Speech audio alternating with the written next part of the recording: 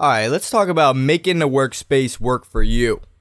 Alright, you might be tempted to start out by just hitting new workspace, but you don't need to do that. What you need to do is find a workspace that you want to modify.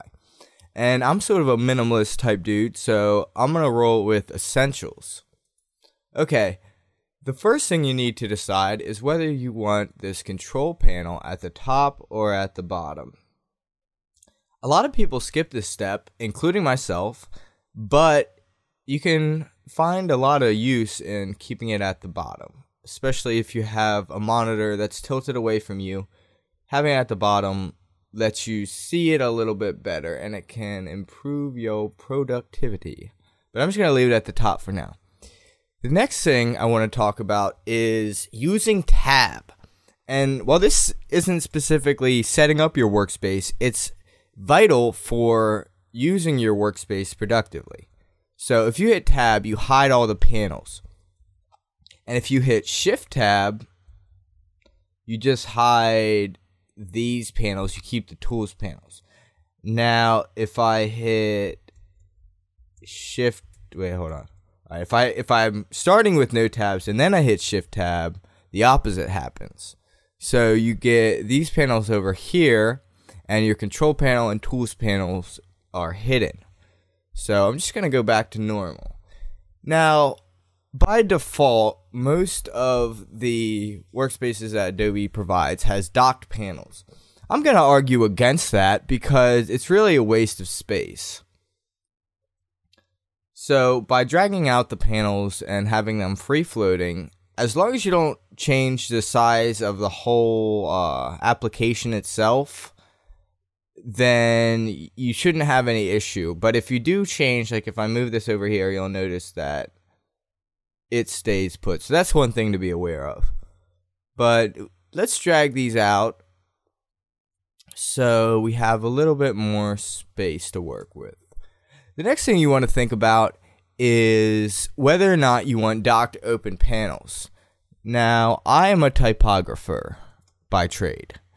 So I like the type windows, at least character, paragraph, and actually I don't really use open type, but at least character and paragraph to be open for me. So I'm going to drag that out. So let's say I want to keep these open and I want to keep them big, just for the sake of argument. You can keep these over here. You can also dock them over here. You can also dock your tools panel over here. So if you want to keep open panels, think about what you want to see. Some good candidates are things like Navigator, which shows you where you're at. Things like color picker and swatches, which will there we go, which will allow you to pick things like that quickly and easily. Automatically change the color that you're working with. Sorry, that's pink's gonna bug me. Alright, so I'm just gonna collapse those down just so I have some room.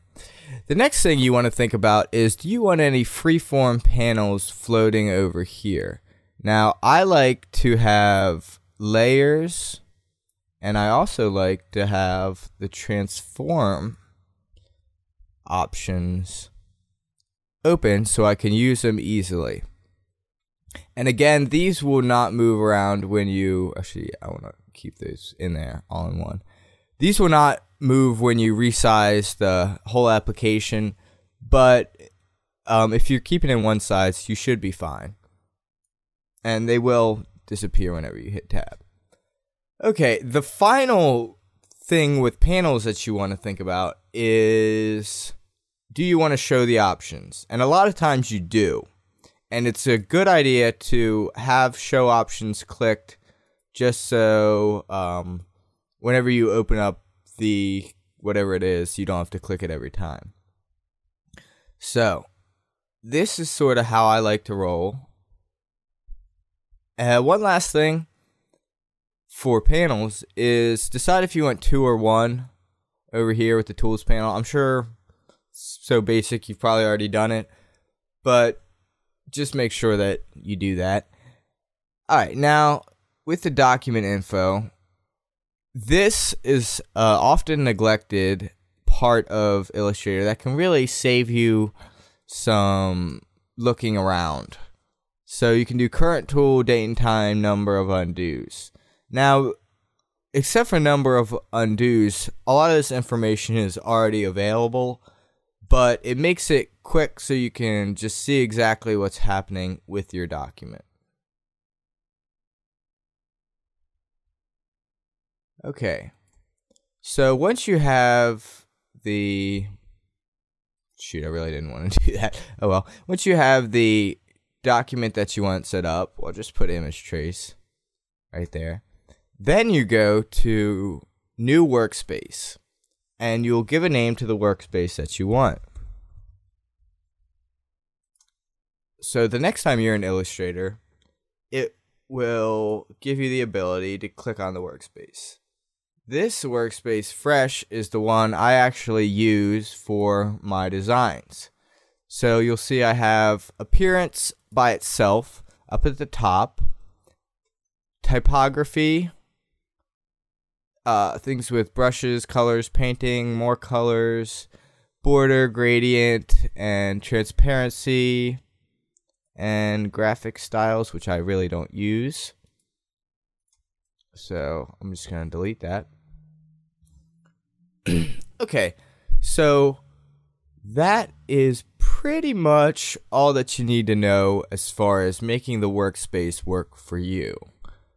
In the next section, we'll talk about getting a template, and when you combine a template with a workspace, you'll start to see that now we're getting the productivity that was promised to you with this amazing, incredible course on Adobe Illustrator, the most wonderful program on the planet Earth.